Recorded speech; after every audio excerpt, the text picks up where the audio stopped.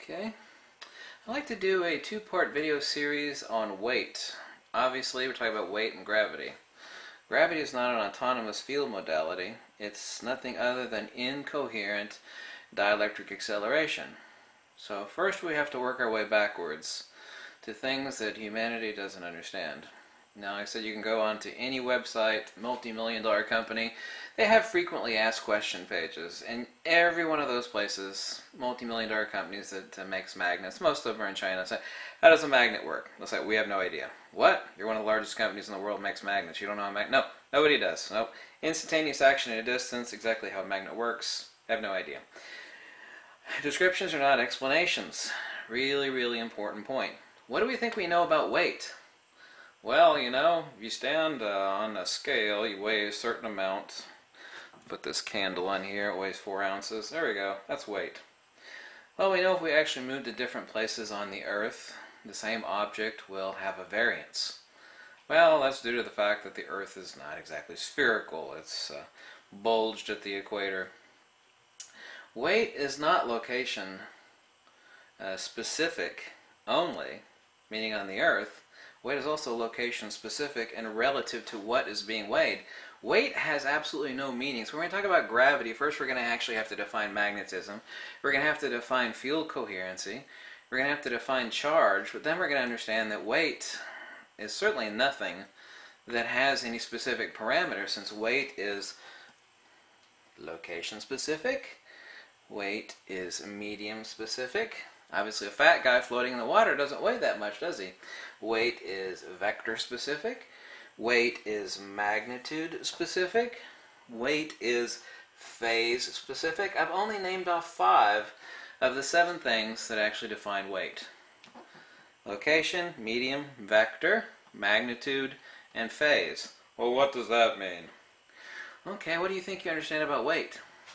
Here I have a 1-inch cube neodymium iron boron magnet. Right? Right, sure I do. Okay, now let's find out how much it weighs. First we're going to use the candle here. So, it weighs about 4 ounces. Actually, to get the magnet away from this metal top, which of course it will accelerate towards. Okay, and by the way, magnetic acceleration, or what you call magnetic attraction, is absolutely 100% no different than that which we call gravity. The only difference is this. Field coherency. You kind of know the difference between a laser and a light bulb? You know, most people read by a 60-watt light bulb. Right? Right? Right? Okay. Do you know exactly how powerful a 60-watt laser is? Any idea? 60-watt laser? It'll cut through your car just like a hot knife cutting through butter. 60-watt light bulb, you can look at it for quite a long time. Actually, I'm staring at a 120-volt tube right now. You know, I can sit there and stare at it for quite a long time. If I were to stare at a 120-watt laser, it would burn a hole through the back of my skull like that. Okay, you understand what field coherency is now? So now, we're going to weigh this magnet. All I have to do is subtract the 4 ounces of the candle from the weight of the magnet. Right? Sure, easy enough if it doesn't slide off the waxy surface here. It wants to turn. The reason why it's turning, by the way, is because the waxy surface of the candle, it's actually turning to the Earth's magnetic polarity. Actually, it's not wanting to slide off. It's actually wanting to align itself. That's actually a trick I showed you in another video. So right now we have 8.4 ounces. So if we subtract the 4 ounces from the candle, from the weight of the magnet, we're left that the magnet weighs 4.4 ounces. Or you just say it weighs 4 ounces, right? Basically. Okay. Here's our magnet. By the way, I've marked the plane of inertia on this magnet, the dielectric inertial plane. You see there? You can see it right underneath the magnetic viewing film. Right? Sure you can. I can see one pole here. I can see this bright line along the middle, and I can see another pole right there. You see it? It's very readily visible. Plane of inertia, right? At the center of any field modality, you would think it'd be the strongest, right? At the center of gravity, there is no gravity. The center of a really powerful magnet, right here, there is no magnetism, right? So, the acceleration of like a 4-ounce candle over here, okay, incoherent mass, And what does incoherent mass mean? Okay, we have a coherent mass over here. That would be our magnet, right? Incoherent, coherent.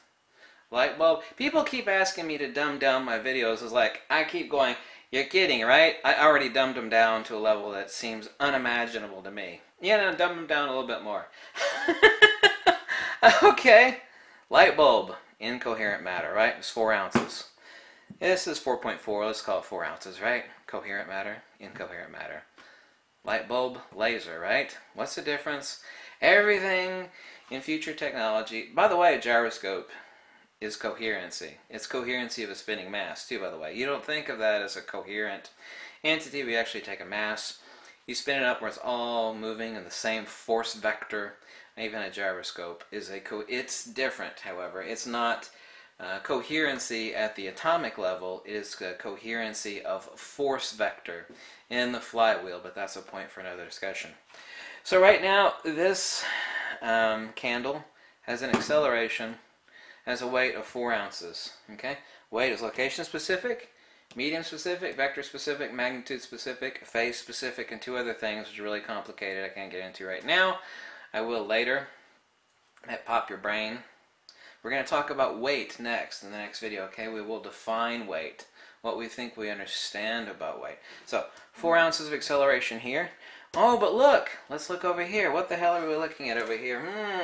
60 pounds of acceleration. Well, not towards the earth. It still weighs 4 ounces if you actually drop it on the dirt. That's right. Depends on what is able to become coherent. We still have, regardless, basically a 4 ounce magnet. You drop it on the dirt, and it's going to weigh 4 ounces, right? Yes and no. Depends on what it is we're weighing it against. The only way this has 60 pounds of acceleration, it's able to actually lift 60 pounds, and that's against 1g of gravitational acceleration. So that's 60 pounds against 1g of acceleration. Okay. Obviously that depends. Sheet of metal like this. Oh my god. 60 pounds. 60 pounds. That's metal. So what's the difference between dirt? It's the difference between cauliflower, a head of cabbage, this metal top, or this magnet over here. Obviously, it's the other object has to become coherent as well. You know how you could actually stroke a nail with a magnet and it will have a coherent field. Okay, so what is field coherency? Well, that's also explained too. Now this is about the same mass, except this is a ferrite magnet. Everything in the universe is this, by the way. E. Electrical. Period. Undeniable, irrefutable. If anybody ignorantly thinks that there are 4 different types of field modalities, oh, you know, we got dielectricity, we got electricity, we got magnetism, and we got gravity.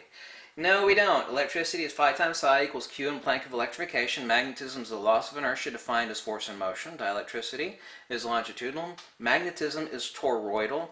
It is centrifugal, going outwards, force in motion, toroidal. Gravity is incoherent dielectric acceleration. Gravity is not an autonomous field modality. Now, anyway, everything is electrical. So then we're going to get into discussing mass, how you could actually counteract mass since everything is electrical. What defines field coherency? Got the magnet here. Oh my god. Got the candle here. Atomic, right? Okay, we have geomagnetic precession of the various molecules. Of course, the candle is not one simple type of atom. It's an arrangement of molecules comprised up of various atomic makeup, paraffin, so on and so forth. Everything is incoherent, just like a light bulb right over here. Incoherent, right? Over here, the hexagonal lattice nature of a neodymium iron boron is such that, I'm just pointing this in an arbitrary direction, and it always exists in a geomagnetic precession ratio, which, by the way, is a golden ratio. This would be the geomagnetic precession, which exists at a rate of phi 1 and 1 right here. This is geomagnetic precession. This is also known as the Lamore frequency. Knowing the Lamore frequency is necessary for magnetic resonance imaging machines to work properly. Okay. Here we have a coherent mass. This is point non-specific. Here we have the plane of inertia. You remember the plane of inertia that I showed you? Right here. There's no magnetism right here. As I told you before, you could actually cut a magnet 1,000 million times if you could actually cut it that thin. This is actually a chrome-plated, a chrome-plated neodymium iron boron ceramic slug that's been magnetized. Also, charge has been induced. There's a few different ways to create a coherent field. You could use another magnet to create it, which is temporary. Depends on the type of material. It could be samarium cobalt, it could be a ferrite, it could be a neodymium iron boron. Now this basically weighs 4 ounces too. This is like a speaker magnet. 4 ounces. Now, the amount of coherent dielectric acceleration that exists within this is about 15 pounds plus or minus of acceleration over 1 g of gravity. In other words, it's able to lift about 15 pounds. Why is that? Everything is electrical.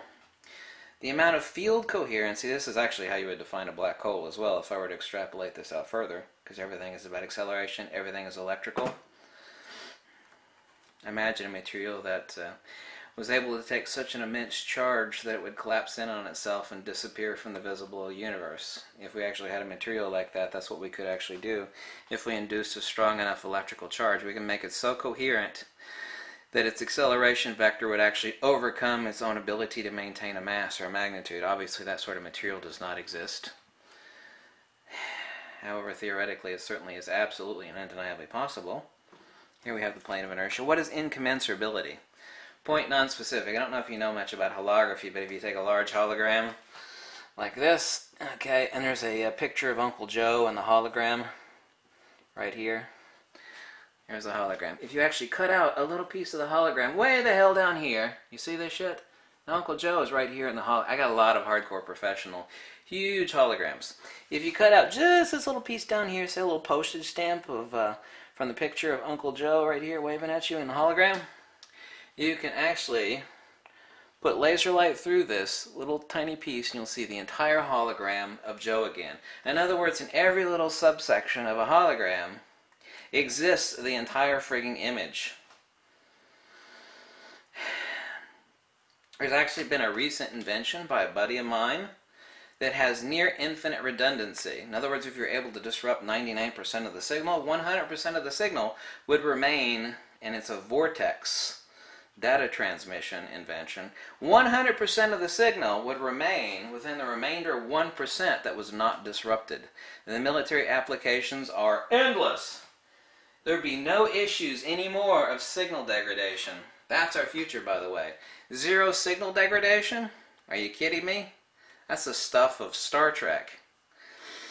Incommensurability is actually something that the ancient Greeks and Pythagoreans defined a really, really long time ago. It was such a huge secret that one person who actually spread what the secret of incommensurability was supposedly taken out on a lake and drowned. He was murdered. Pythagoreans. These are the people that are peacemongers, non-violent, but someone let loose what incommensurability was, and he was murdered. Here you see incommensurability. Like I said, if you cut this magnet up 1,000,000 billion times, if you're able to, like a hunk of salami, each little slice would have its own north pole, its own south pole. Magnet doesn't actually have polarity. It has the inverse of counter space.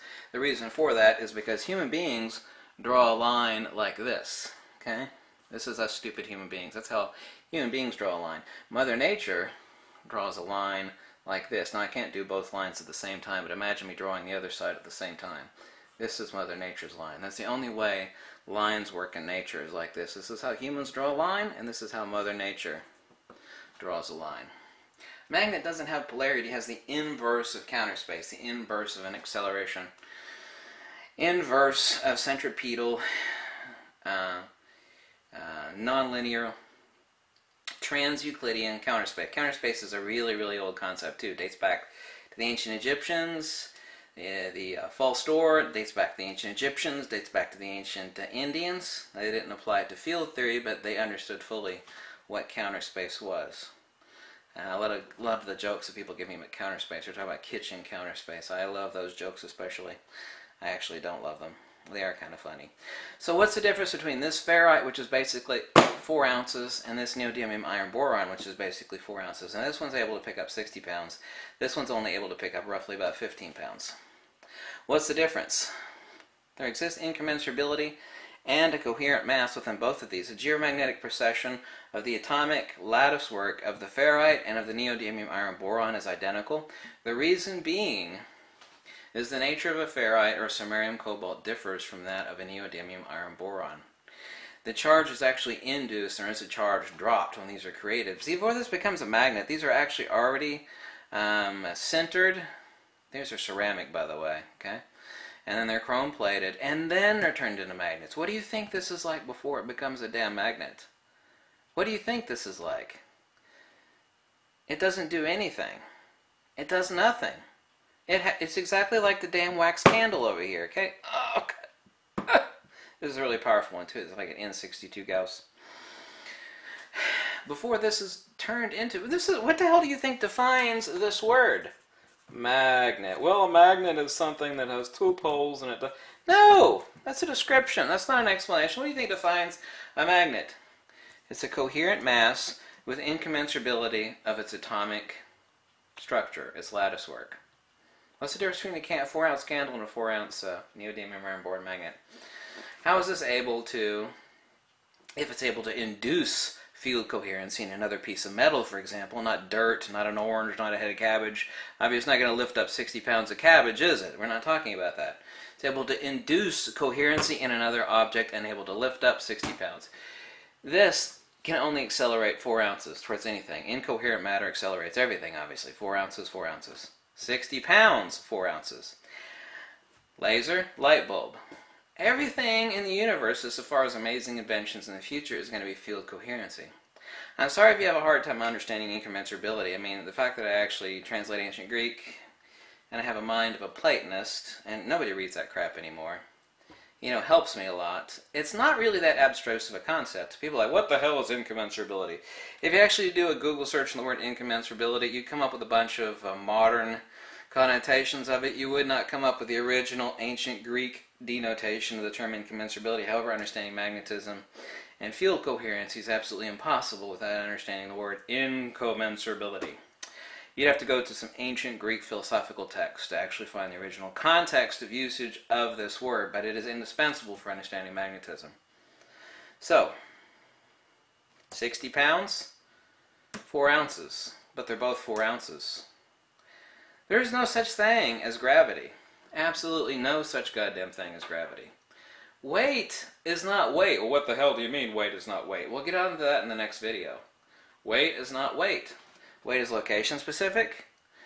It is medium specific, vector specific, magnitude specific, phase specific, and 2 other things. There's no such thing as weight. Okay? No such thing. There's no such thing as gravity either. If there's no such thing as weight, then we're able to extrapolate out other things. So if there's no such thing as weight, and since everything is the big E, electrical, actually everything is dielectric, electrical is just an extrapolation out of electrostatics or dielectricity. Since everything is electrical or dielectric, without getting into that long spiel of discussion, that means that you can make something have no weight. Correct? Correct. Right here I have a 4-ounce object that's able to accelerate 60 pounds. 60 pounds from a 4-ounce object? Yes, that's undeniable. Has to be something that is able to induce, this magnet has to be able to induce that level of field coherency, something metal, another magnet, so on and so forth. That is gravity. The only thing that differentiates about gravity from what you ignorantly and everybody else ignorantly calls magnetic acceleration is field coherency. If you like this video and drop me a buck or two, go on to the next video on weight. If not, you can tell me to jump off a cliff. Whatever makes you happy. Thanks for watching. Okay? Bye.